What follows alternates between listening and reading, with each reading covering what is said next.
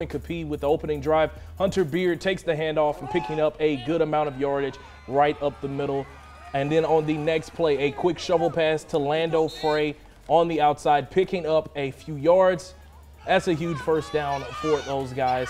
And with that drive ending in 4th down, a forced punt would happen. Opelousas Catholic takes their chance to try to go for it and get something going.